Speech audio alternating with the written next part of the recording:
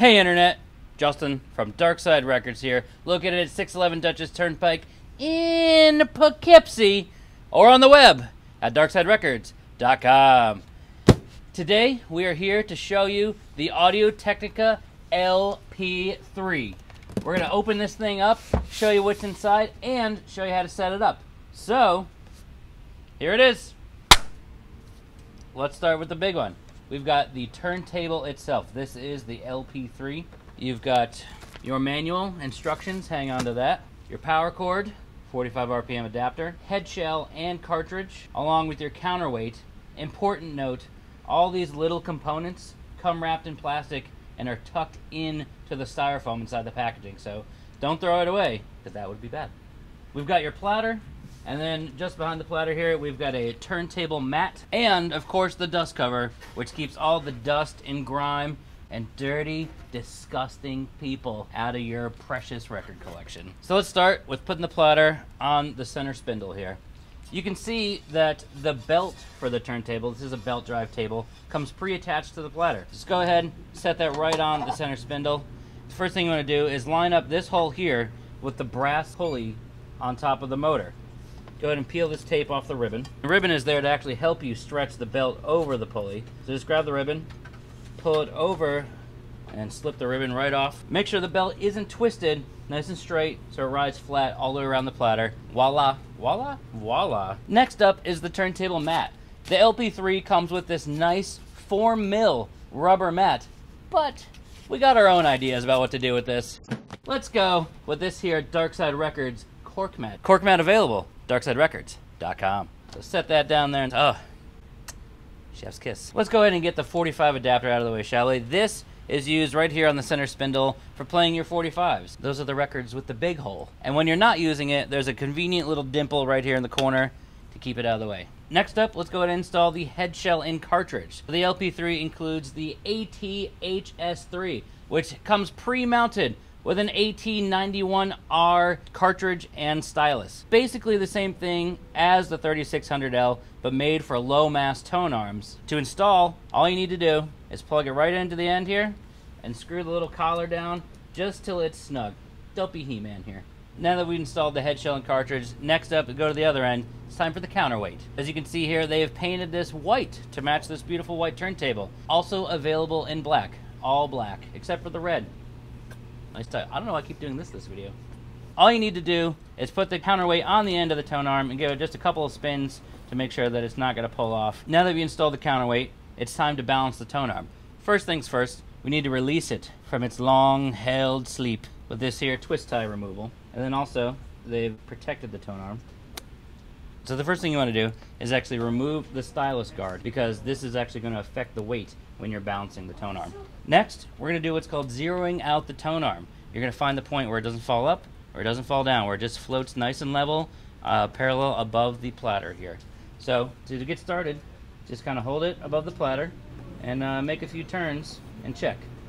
And you got to finesse this. And then when you release it, you should find something like this, where it's really kind of holding its own. And once you've done that, go ahead and return the arm to the cradle, and this scale moves independently of the weight itself. And you're going to go ahead and turn that scale so that the 0 is aligned with the mark on the tone arm.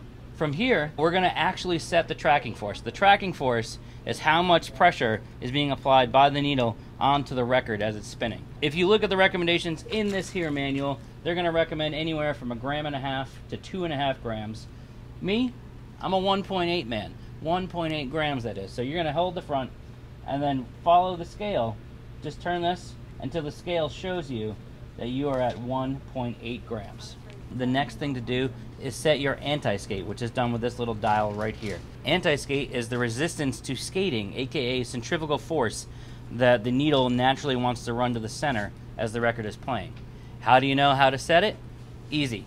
Just follow what you did with your counterweight. So if you're setting it to 1.8, you want to set your anti-skate to 1.8 as well. So all you have to do is reach over, not as precise, but get it just before that 2 there, and that's all you need to do. Now that our counterweight and anti-skate are all set, let's turn our attention to the backside, shall we? The LP3 includes a built-in preamp, and we're going to show you how to operate that right here. You're going to find two switches on the back. Your preamp switch, and then your switch for a moving magnet or a moving coil cartridge. We'll get into that in a second. First, the preamp. How do you know if you need a preamp? Do you have a receiver with a phono input? Do your powered speakers you're plugging this into have a phono input? You're going to leave it on phono because you're using the external preamp. Don't have either one of those somewhere? Go ahead and switch that over to line, and that's going to activate the internal preamp so that you can actually hear the music that you want to play. This switch here is your selection for moving magnet or moving coil cartridge. The majority of cartridges, including the one included on the LP3, is a moving magnet cartridge. Why you would put a moving coil on this cartridge, I have no idea. Moving coil cartridges are very expensive with very low output, and honestly, beyond this turntable. But Audio Technica has included it anyway, just in case you want to. For the purposes of this setup video, please make sure that you are on the moving magnet setting. Now let's turn our attention to the hardwired phono cable, aka RCA cable, aka interconnect, whatever you want to call it. We got the red and white. This is what you're going to use to connect to the back of your receiver or your powered speakers. Also includes a ground wire. This is important. Most receivers or powered speakers do include a terminal, which you will attach this to. If you don't have one, not a big deal. Just connect it to any metal screw on the back of your receiver or your powered speakers, and that is enough to ground the table. From there, all you need to do is go ahead and plug in this here power cord, which seems simple enough. I don't need to show you how to do that. Now, it's dust cover time, baby. Just grab it here, nice and gentle. The hinges come pre-installed. All you need to do is line it up, give her a little wiggle down, and there you go. All right, let's get back to the front now, shall we? So the LP3 is a fully automatic turntable. This is the middle child between the LP60X, which is fully automatic, before you jump up to the LP120X, kind of the best of both worlds. You're gonna notice a couple buttons here. Over here on the left-hand side, you've got the speed selection, 33 or 45 RPM. How do you know which one you need? Most of your 12-inch records are 33, but check the label, it'll tell you. So you've got your buttons right here to both start and stop. And now it's time to choose a size, all right? Open it on up here, and you've got two selections. You've got 12-inch or 7-inch. What does this do? This tells the arm where to drop the needles. For a full-size record, you want to choose 12-inch, or if you're playing a 45, you want to go ahead and select 7 so the needle falls in the right place. Let's turn our attention to the Q arm here, shall we? You can use the automatic function, or if you choose not to, or you want to play just a specific track, this is a hydraulic lift that allows you to raise the arm up so you don't drop the needle across your record, select where you'd like to drop it, and then Q down to exactly the spot that you need. And that's it.